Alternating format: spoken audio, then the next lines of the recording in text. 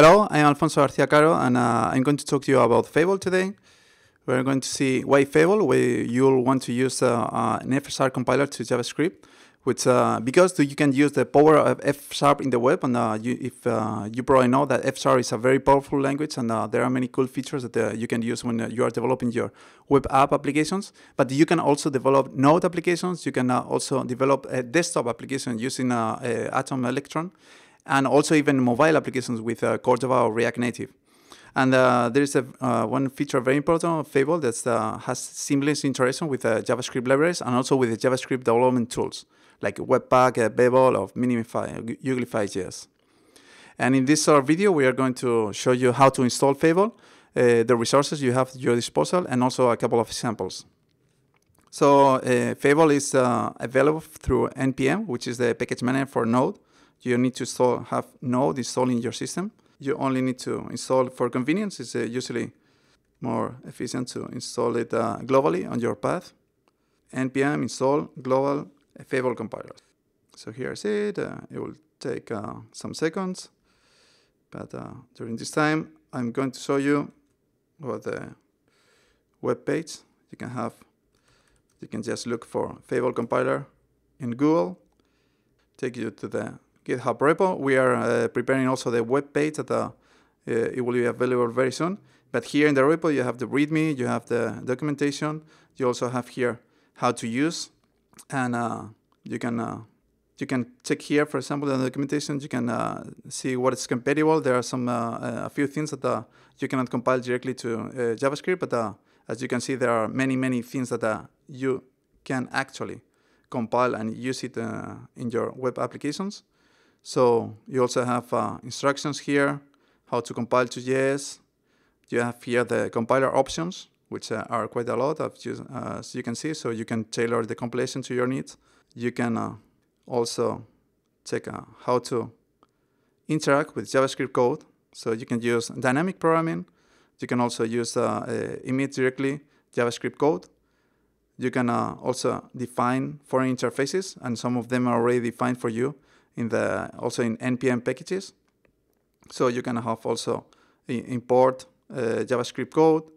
You can have some special attributes for special cases. And finally, even this is a bit more advanced, but you can build your own plugins in case you need them.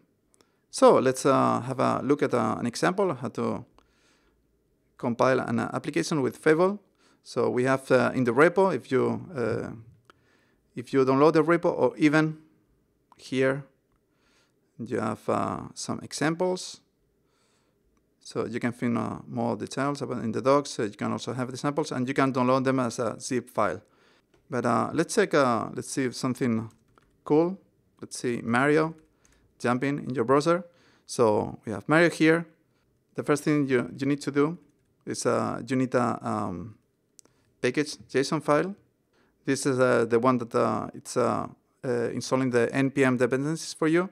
So first, if you want to be compatible with all the browsers, you have to install the polyfill for ECMAScript 6 features. You have to install also the Fable core library, and this is optional, but you can also install require.js to load AMD, the JavaScript models. So we are going to use Fable. There are many options. So usually it's very convenient to put your options in a Fable config JSON file. You can see it here. So you have all the options here, and you don't need to type all the options every time that you want to compile. So in this case, because we have the Fable config JSON file, it's just enough, just type in Fable. And we have Fable here. The compilation has started. As you can see, it's installing the NPM dependencies first. And now we are going to run this. We also have a server here that we are going to use. And let's check the browser. And here we go. We have Mario jumping on our browser. So you can see here that we have access to the FSharp code thanks to source maps. So this is the code. You can also check it in the repo. Everything is there for you. So this is the Mario sample. If you want to hack it, please feel free to do it. And one cool thing is that you can debug directly the FSharp code. So if I want to check when Mario is jumping, so these functions, very functional functions. So with 3 functions, we are controlling all the Mario movement. And then you can check all the values. So for example, here you have the local values, you have Mario, and everything you need to debug your applications. So let's see also a bit more complicated game, which is the Pac-Man by Phil Trefle, a great contributor of the FSharp community on Fable.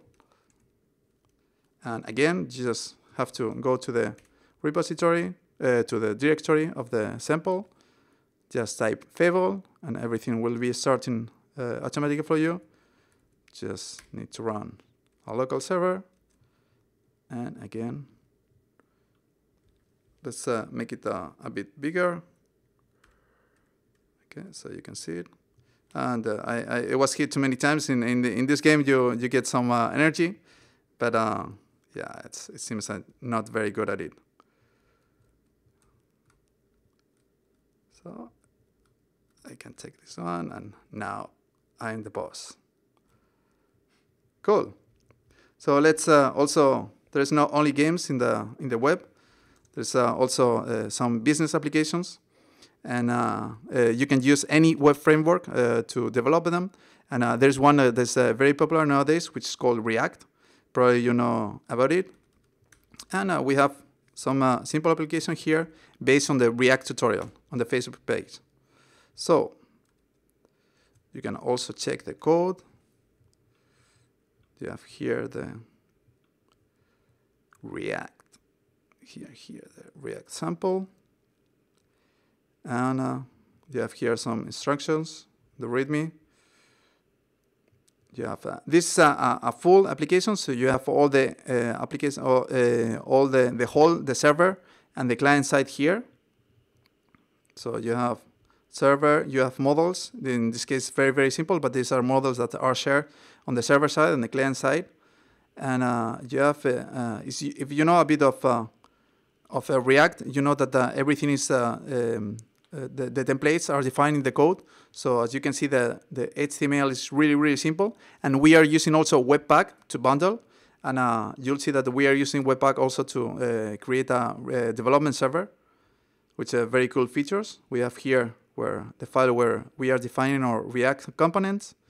And because this FSharp, we are not using JSX, but FSharp is a very powerful language. And we can define the DSL ourselves. So in this case, we have here React. You have all the React predefined methods, predefined components, and DOM components. You have them from here, and you can define some attributes and even CSS. So let's have a look. Also, it's already there.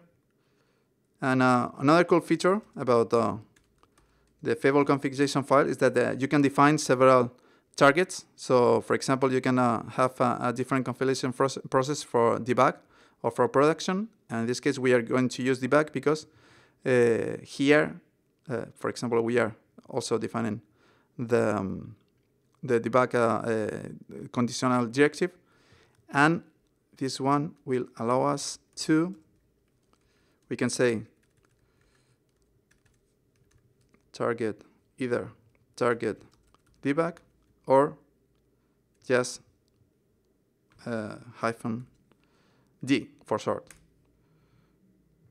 So you are going to see here that after Fable compilation, we are going to call Webpack for bundling, and also we are going to create a Webpack development server and our own API server. So we have already the server. It's going on. Let's check.